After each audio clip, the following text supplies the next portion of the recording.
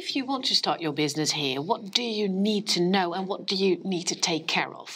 I would always start with myself. Do I have everything I need to be a successful entrepreneur? Do I have the right skills, the right drive, the motivation to make it a success? Am I willing to go all the way for it? I think that's always going to be the first thing. Second thing is to decide if there's a market. So you need to take a close look at what's the competition like, who are going to be your clients, how many of those are there, and will it eventually end up in a successful business?